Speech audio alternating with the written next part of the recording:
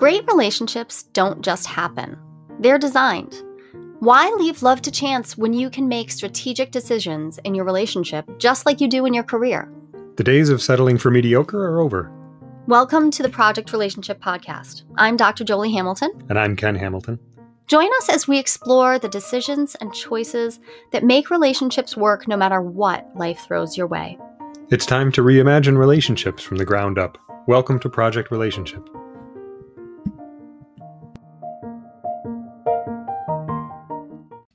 Hi, and welcome to the Project Relationship Podcast. I'm Dr. Joli Hamilton. And I'm Ken Hamilton.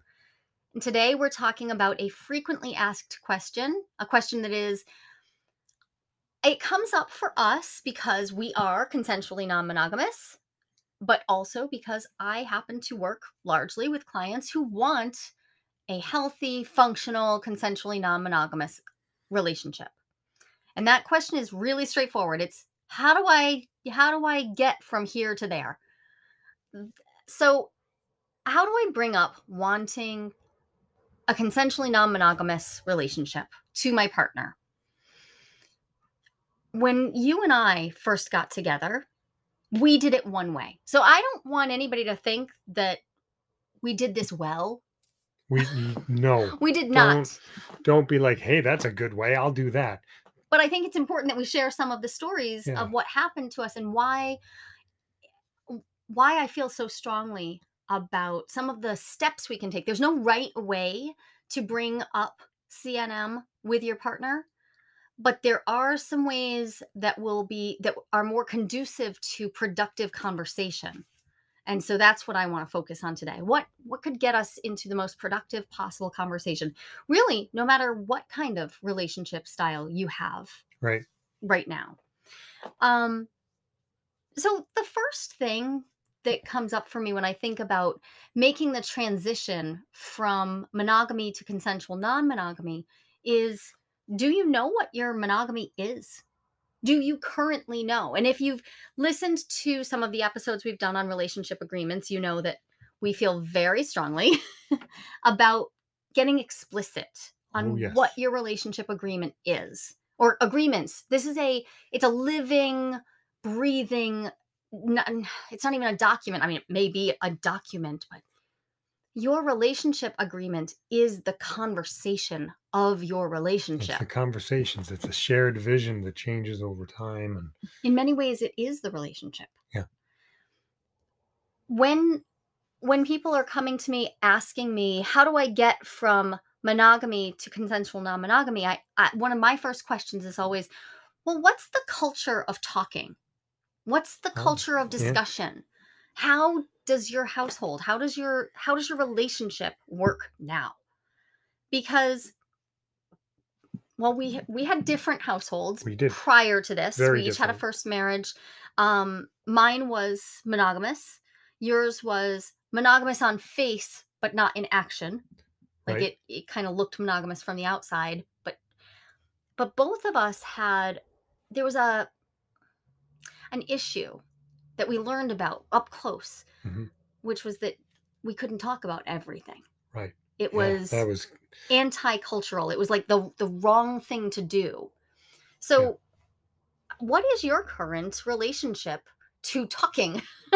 Like, what is it like to bring up an uncomfortable topic? Or what is it like to talk about something that you don't know your partner's feelings or thoughts on? So in your first marriage, what was it like to bring up something that had never been spoken about before? Well, we had a very simple and straightforward way of addressing that. We didn't. It was just a flat out no. You asked the question. Those conversations must have gotten really circular and boring after a while. Well, you heard some of them. I did hear some of them. They were.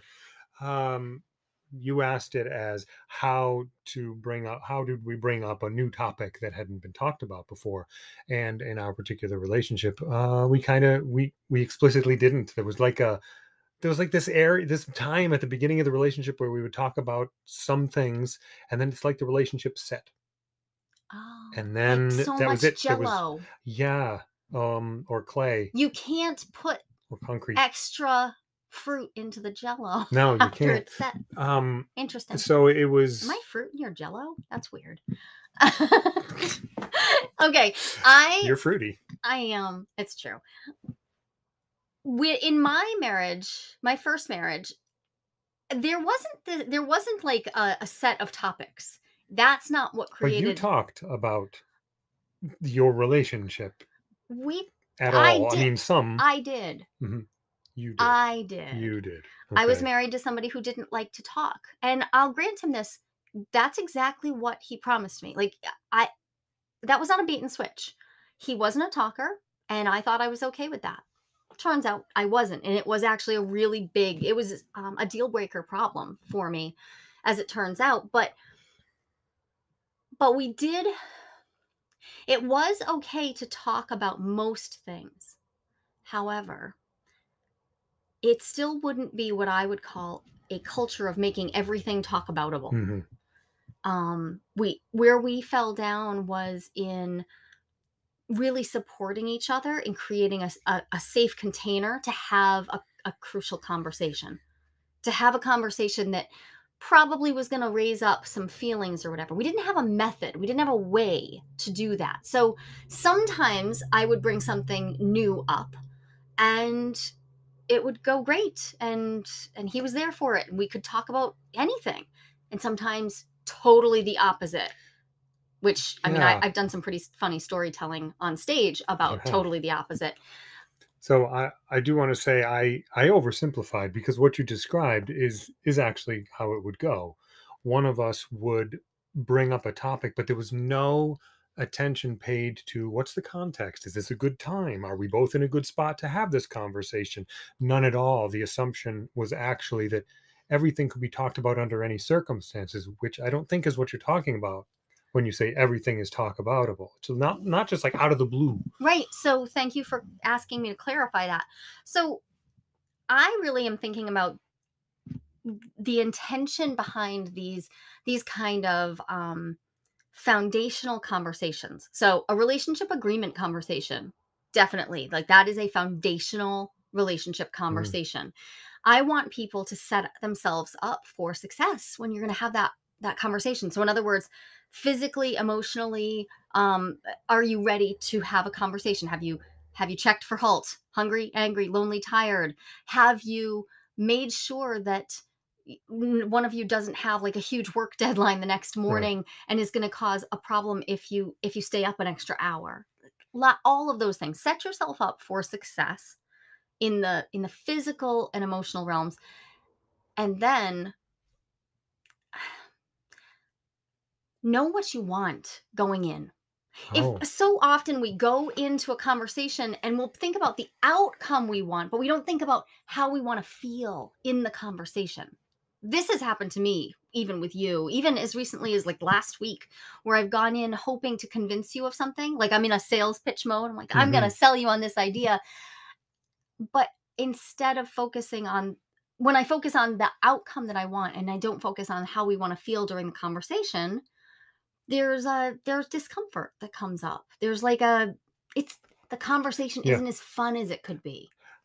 Oh, that's a great thought. Yeah, so how do you make the conversation as fun as it can be? As right, which not I mean, not every conversation is super fun. You and I have had conversations about death, about our wills, about like Yeah, uh, stuff that all isn't sorts of like that's not fun. fun, but, presumably a conversation about CNM would be with the intention of having more fun. Right. So, why not make the conversation as much fun as it can Right. be? So one of the ways that I have shifted that in our relationship is to change the context that we're having the conversation in.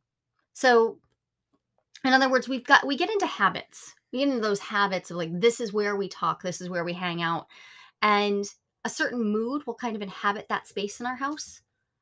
And if I want to have a conversation that's sort of an edge dwellers conversation, it's at the edges of what we know as a couple or what we know as our relationship, then changing the context and letting something new enter our experience is really helpful. So going for a walk. Yeah, how do you decide what a good context is for a conversation that you're gonna have? So I have 2 rules of thumb that I use, and I use them with you all the time. You probably will recognize them when I say them. Um, if I think it is a conversation that's going to be particularly tender, I try to make sure that we are sitting on the same side so that we're sitting together. Well, as we are right now, we're sitting Next to each other, next but to each other, facing. but turned at a like a Yeah. 45-degree angle sort of to each other. So we're on the same side and within touching range so Yeah. that I can maintain physical contact when it's appropriate and necessary for comfort and just to remind you that I'm here. The other is if it's a conversation where I think we're going to need to problem solve, then get us up and moving. Change the context in a way that gets us moving and has us in our creative minds, and that Cool. often is enough to just break the yeah, like the cycle that we're currently in, and that's really really helpful. So that's just some of the basic, like, how do I set up to have a successful conversation? The other thing I would say is so frequently I hear people going into these conversations presuming that they're going to get a negative answer. I'm not much for like super woo woo, I can manifest anything I want, but I do believe that what we put our attention toward is more likely to come our way. So if you go into a conversation about consensual non monogamy thinking there's no way they're going to go for this, this is going to be tragic and it's going to start a fight. Well, you're probably going to bring some of that energy into it Yeah. yourself. And it only takes a little bit of that negative, like combative energy to turn the tide of a sensitive conversation. Yeah. So you could be entering sort of in enemy status rather than, hey, I have a thing I want to talk to you about. And it might be a little scary for one or both of us, but I'd like to talk to you about it. I think that just reminding myself that we're on the same team. That's what I yeah. So you were talking about coming in and not like creating enemy state status right out of the gate with the like we have a kid who's very good at this, at asking questions that are inclined they incline you to answer the way he wants. And Yes. if you go to your partner and say, "So, I've been thinking about, maybe we date other people. How much do you hate that?" You know, I that's a mean, different question from a, so you and I were, this is where we are in our relationship. We're doing, I think things are going really well. And I think it might be fun to, now you've got a right. different situation. I think it might be fun too. So now we get into the nitty gritty. Hmm. I think it might be fun to what? Yes. What is your current knowledge base about consensual non-monogamy? And there's a bit of a catch 22 here, because if you get super educated about the topic without any practical experience, but you have educated yourself, you've done your reading, and then you're trying to bring your partner on, that can sometimes backfire because you might have a really clear idea of exactly what you want before they've even gotten a chance to like wrap their brain around, what did you just say? You want to have sex with who and the what and the where now? So I think that there's actually a sweet spot. And the sweet spot probably has something to do with like level setting together a little bit, introducing Yeah. the idea um, as soon as you can, as soon as you can courageously bring some part of you to your partner and say, wow, that's a concept I had never thought about. I don't even know whether I want it, but could we explore it as a thought experiment at least? That's a it helps. It helps. It's not always possible. Sometimes you've been thinking about this for years and that's just where you are, and you may have a lot of knowledge, and in that case I would say be patient. Remember that you may have spent years thinking about this and they're getting brand new information. Yeah. My imagination was stretched in a particular direction when we first got together that yours hadn't been. I'd had some experiences that affected the way I thought about it. You Some hadn't? significant. So you had a consensually non-monogamous relationship. It was a don't ask, don't tell policy, which isn't what I typically recommend or hope for people, but that that's definitely very different. I had been in a very ownership model Mhm. relationship. Yeah, that was so just the notion, just the idea that when I fell in love with you, it wasn't going to be the end of the world. The fact that wow, that it blew my mind. It blew my mind. And starting off level setting with your partner on that imagination, that could be quite a few conversations right up front. Which brings us to another important piece. Your why, your reason Mm. for wanting to explore consensual non-monogamy. It might be philosophical. It might feel like, well, this is actually just me. This is part of my like who I am. This is my orientation to the world. And so I just want to share this with my partner. It might, on the other hand, be about a specific person. If there's already somebody in your sights that you're like, yeah, I want that person in my life, and that's how you bring the conversation to a currently monogamous agreement that you have, it is it is typical that that will be met with some surprise and potentially some big feelings around some big feelings that can go in ways that are hard to predict. And I know this from experience. When I fell in love outside of my marriage, I was so starry-eyed that I didn't see how shocked. I didn't see the cold bucket of ice water that was going to be thrown all over my current husband when I was like, "Oh my god, I love this guy so much. He's so awesome." Because I was just starry-eyed and I was like, "Well, whatever. It couldn't be that bad. Like it's love." Yeah. That's not how he felt it.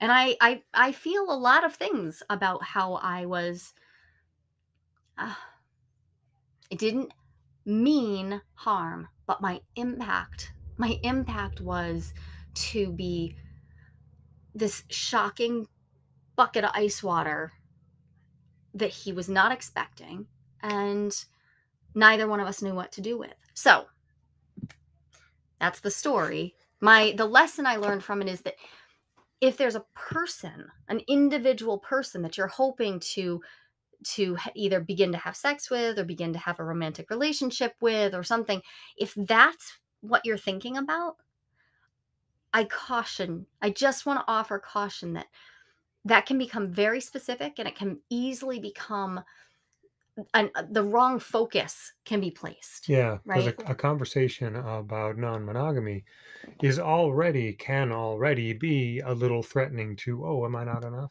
for you? There you go. And if there's someone else in the picture already that's part of this picture you're bringing your partner, that's just going to exacerbate that. So say more about that. The feeling of Yeah. insecurity So is a big one. it is. So there I am, and you are currently sitting next to me, um, looking for a date. Yes. I I mean, not have right now, but definitely last This night. is a scenario that happens frequently, and depending on my mood, I can be completely comfortable with that, or I can be thinking, well, so are you trying to avoid some parts of me that don't work well for you? Or are you looking for something else to replace me? You go into um Or am I missing the real something? monstery parts of myself, or are you missing something that I can't, so it's so much about me, Yeah. what I'm thinking about in those moments. And the the fact that everything is talk aboutable here means I can say that because you'll know I'm not asking you to stop. I'm just telling you this is what's going on for me. So after long years of practice, we've developed the ability to say, this is what I'm feeling. I'm feeling insecure. And that's not your problem. I don't need you Right. to stop what you're doing. But that said, at the beginning of the discussions of consensual non-monogamy, you've got stuff to unpack. There are ideas like that what has been holding up your relationship so far. The idea of um What is our monogamy? What is our agreement? Who do we have sex with? Who do we have children with? How do we spend our Friday nights? How do we share our finances? And that's what allows me to know that we can have the conversation because I know what our relationship is. We've talked about it. We have a relationship agreement. We've changed it over time. I know what our why is for our relationship. So when I get into that, I can trust that we're going to have the conversation. Defenses will come up, but we know about that, and we know we're going to be sitting through some discomfort. Yeah. So when you're trying to have this conversation, the other thing I would caution is it is possible to try too hard. This is a place where I've seen people venture past um introducing a topic and into coercion, Oh, intentional coercion. yeah. Um this is a very tricky, very very sensitive and nuanced topic because asking for something and coercion are like they come dangerously close. There's a very fine line, and yet if we step over into coercive behavior, we are by definition being antithetical to the values of consent, to the values of conscious relating. And so we got Do, to deal with the coercion piece. yeah. Do you have a straightforward answer to the question of when does convincing become coercion? Because, okay, so I come to you with an idea and you're like, well, I don't know. And then I start selling it to you. Well, I think for one thing, if there if I am giving the idea of consequences or Oh, ramifications hmm. if you don't adhere to my idea, we're we're there. If now I am going to give, on the other hand, life has natural consequences. So this can confuse people because Hmm. if you're stating a, well, that for instance, when we're negotiating barrier use during sex, like there are natural consequences to not using barriers during Yeah. penetrative sex, right? So There are clinical realities that right, come so into there are play. these realities, but there are also a lot of um, uh, consequences that you can manufacture. So you could manufacture the consequence of, if you don't do this, I will leave you. For a simple Yeah, example. for a simple, Yep. straightforward example. On the other hand, a reality of adult relationships is there is always a level of insecurity in them. We we are adults. You and I are individuals in a relationship, not the And day I no longer feel safe saying to you with deep love and affection, I will leave you if you harm me, is the day I'm no longer in accordance in with a, my own yep. values. And that is a challenging thing Yeah. to accept. In this culture, the way we're taught, there's this like immense pressure on forever. Mhm. And I have come to deeply value, no, for as long as we can treat each other in ways that are prioritizing growth and love and care for ourselves as well as each other.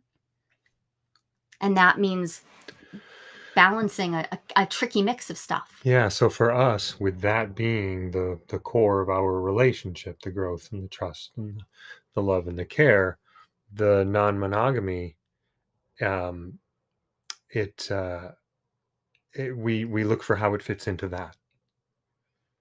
And if there are aspects, I don't know if I'm headed in the right direction here, but if there are aspects of that that aren't in line with our values, then we talk about it.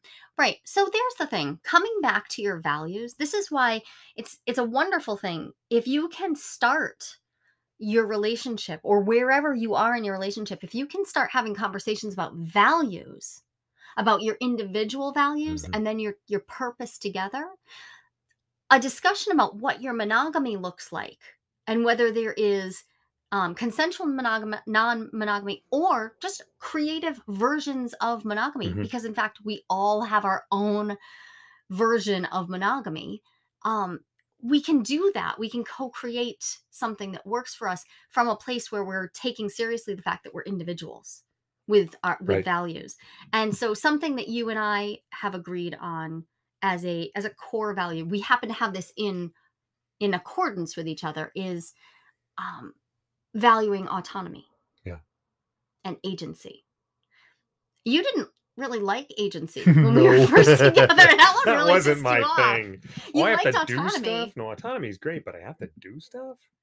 Yeah, When it took we me a little while. when we started talking about values and we both realized, oh yeah, we both value autonomy. We both value the idea that as conscious adults, we are responsible for and to ourselves and to our community. But agency means, yeah, and you get to choose. You get to decide. Mhm. You get to choose. And we each carry an immense amount of privilege, which means we have a lot of responsibility Right. to choose well. And I said you didn't take it well because I remember talking to you about agency Oh, and you yeah. throwing fists Oh, about yeah. that. Oh, yeah. Not literally, but well, maybe literally against the punching bag. It's possible Possibly. because you felt so disempowered from where you were. Yeah.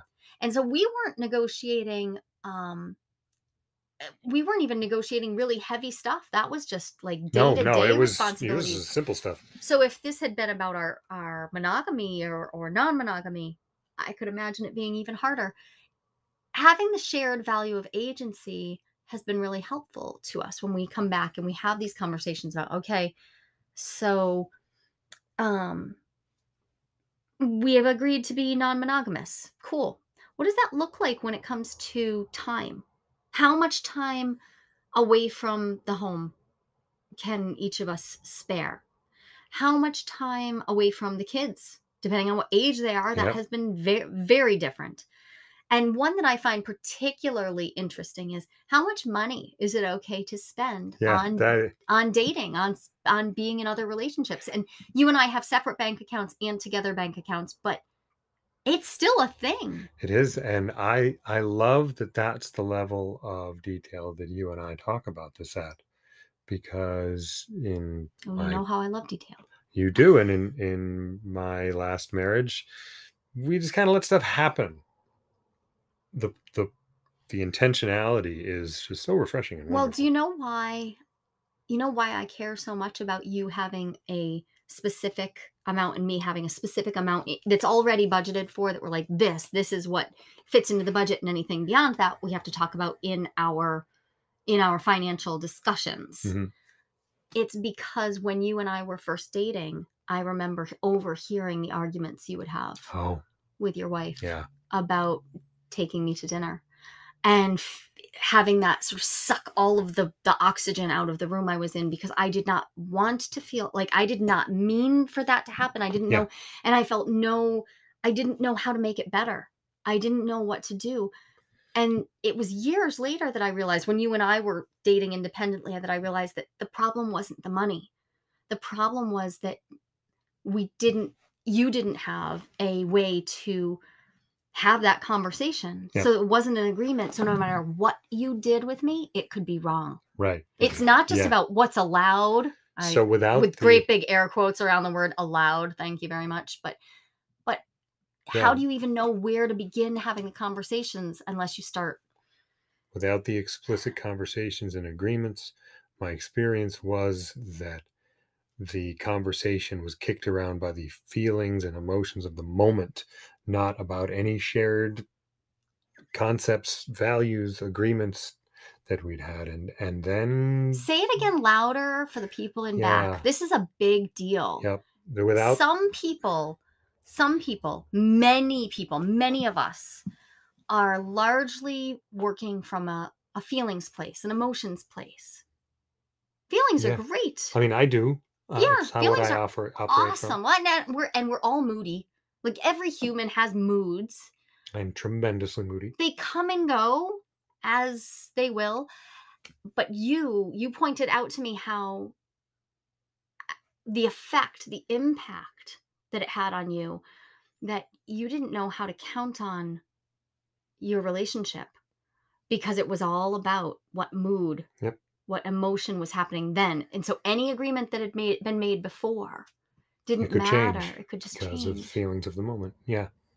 Can you give an example of how that might have played out? Because I think it's important. Honestly, I think the money one that you just talked about is perfect. In a previous moment when everything was calm and happy, the same conversation would have been, "Sure, go ahead." But I mean, it's you said set up to for success. Make sure nobody's hungry, angry, lonely, tired. This is why. Because when those things come into play, all of a sudden those feelings of stress and tension can come out feeling like, no, no, you can't do that. I don't want you to do that, when that wasn't the agreement before. Okay. I want to wrap up this Yeah. episode with something super important that came up in my when you said that. I was thinking, okay, we could probably have summed up this whole episode by starting at the beginning with, how do you feel about asking forgiveness versus asking permission? Okay. Okay. When you and I started Uh-huh. our physical relationship, something really remarkable happened for me. And it wasn't, I mean, it was good, but it was But that's not what you're talking about. no, Okay, understood. it was that I found out that you had been operating under explicit instructions, maybe the only explicit instructions there had been in your Yeah. household, that it was way better. It was far preferable to ask forgiveness for having taken some action than to just have the conversation ahead of time. Yeah. And the shorthand for that is ask forgiveness, not permission. But I think it's important to say we don't mean permission like, are you allowed to do this? It's the Yes. discussion, it's the conversation Yeah. about what are we doing? What are our values? What is our agreement? So when you and I first had, well, yeah, when we first fluid bonded, Yeah. I didn't know that there was no way for you to have had a conversation about that was really truly going to get through, because the only conversation that was expected was one of where you could be contrite and be Right. begging forgiveness for Yeah. having taken this action. Yeah. And so I would say that if you are currently in a monogamous relationship and you're thinking about wanting a shift to non-monogamy, it is about having conversations and figuring out how to stay ahead of the ball so that you're not putting yourself in a position to have to ask forgiveness. Because in my long experience coaching now, that is a tough place to work from in your relationship. Yes. That can become weaponized very easily. The back and forth over who did what first, Hmm. who took which action first, who wanted who first. So I don't want to be I don't want to be a naysayer and say like you can never make it work, because here we are. We somehow managed to come out of all of that really happy. But it is the honest truth that a lot of people got hurt along the way because we Yes. didn't know what we were doing. And it Yep. wasn't just us, it was also how each of us was acting inside of our other relationships Yep. and inside of our friendships and our larger community. Having the conversations early and often about what your relationship is and what it could be. I would go so far as to say that the reason we are here and strong and healthy is that you insisted on having conversations about every uncomfortable thing that ever happened between us. Also, Yeah, that's my all the kink. So all it is, but also all the good stuff. You like to reflect. You like to look at what has happened and then figure out what might happen because of it. So we had all these conversations about, so this, when you did this, this happened and I didn't like it and I felt this way, and if that's not okay with you, we need to do something different in the future. And that happened over and over and over until we found ourselves able to, well, until I found myself able to get ahead of some of it, because knowing the conversation was coming meant, oh, I would then think before I acted. Anyway, Yeah. kind of off topic for the conversation, other than it supports the, yeah. Before, if you want non-monogamy, definitely talk about it first before you go have some. Yeah, it's I not. think that's Yeah. I don't think I can put it better than that. The thing is, cheating can happen in a consensually non-monogamous agreement too, yep, because cheating would be about lying then, about stepping outside of the agreement. But it is much harder to come back from having had an experience, especially physical one, but often emotional ones as yep, well. yep, And I will say that 12 years. So 12 years we're at right now. yep. And I was running down the street this morning, like just for fun, for exercise. I wasn't like being Never chased by a been bear or chased. Okay, anything. good. And I thought, wow, I am really, really grateful for this disaster we have been through. Because absolutely none of what I do, none of who I am and what I do now was possible without the immense pain that what happened when I started this conversation. When I started the conversation, I hopped into the shower with my first husband, and I was like, I have feelings for someone. Isn't it wonderful? And the whole world crashed around me. And for years, I thought that I had done the worst possible thing. But it was also the only way for me to become who I am today. I think you said it right. You started the conversation. And Yeah. that conversation has continued and it's gotten us here, and it will continue to happen because we will continue to have the conversation. I really mean it when I say relationships are messy, and that's good It news. is. Thank you guys for listening. I really, really appreciate that so much. There will be many more This episodes on this this topic. This is topic just is starting. enormous, and I'm happy to hear your questions. You can always email me or Ken. It's Joli@jolihamilton.com, or Ken at jolihamilton.com, because let's face it, I'm in charge. And Phew. it will be our pleasure to answer your questions anonymously here on the podcast. And if you have a specific topic to do with consensual non-monogamy, please feel free to suggest those as well. Love to Happy hear to them. take that on.